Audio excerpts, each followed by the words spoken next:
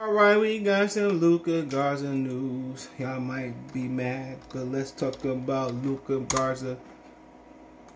Cause that's my guy right there. What up to Luka Garza? Tell Luka come on the show, man. That's my guy. So we got some Luka Garza news, man. He from DC. Shout out to DC, Chocolate City. Chocolate City. So apparently Luka's a front runner to claim a final roster spot now. You know, I don't know, under the two-way contract, I think he could have signed with somebody else. So if they value him, you think he's pretty good, I think they should bring him in. I mean, he showed the ability to move better. People say, oh, he can't defend. You could become a better defender. You can work on agility. But nobody in today's NBA game defends. Let's be real.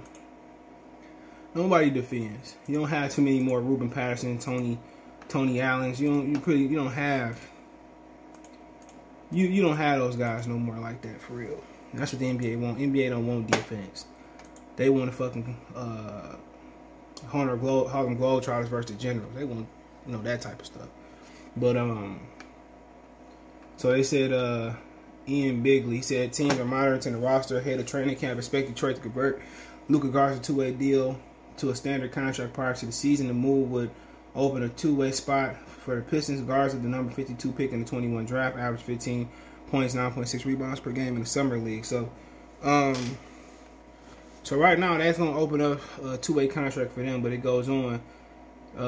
Luka looks like a real star as far as now, Luka Garza. But the Pistons struck gold last season with the two-way contract, using them on Sabre Lee and Frank Jackson, who are both able to earn their way onto the full-time roster. Read from fan side, by the way, Piston powered.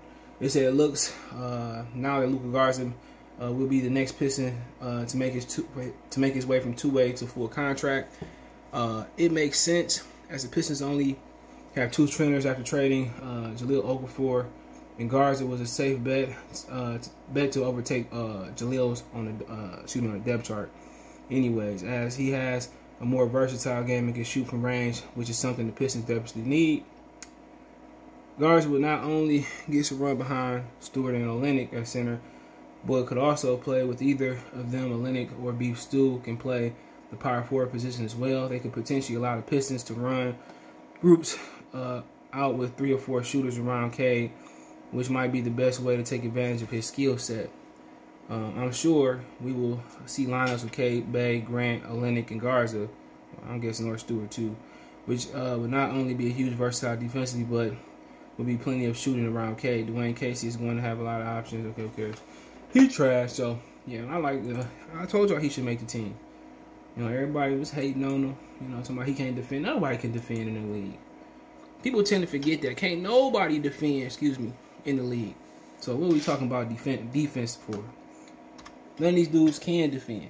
So I don't really care about that.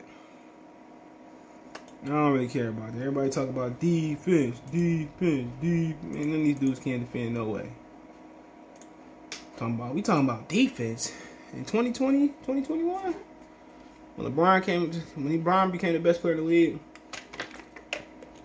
that's when defense got worse. Before that's when Pistons Spurs was going to the championships, and before that, Michael Jordan was crying about the Pistons. So that's just what it is. But you know, like I said before, he might not be the greatest rim defender of all time, but that's something you can improve on. Defense, the first thing about defense is just effort. It's effort. If you got good effort, I mean, that's half the battle down. Then you talking about running, jumping, being quick, being tall, which he's tall. You know, like I said, I looked at this guy, I said, man, did anybody average that number of points and rebounds in college? He should be able to go in the league. You know, he should be able to post. He's going to get bigger, stronger. Score going to get stronger. Legs going to get stronger. Game going to get better. Why not? We can't play the Brook Lopez play today. We do. I ain't know Brook Lopez averaged 20 points. You know, that team must have sucked. But, yeah, you know, I like Luka a lot. So, like he going to make the team. And they going to spend the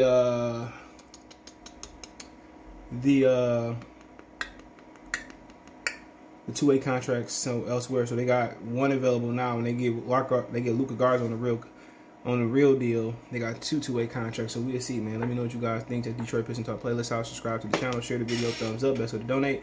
Want to make a financial donation? Cash App CJ Good 313, Venmo CJ Good 313, PayPal link in the description. Other than that, man, let me know what you think in the comment section. Peace.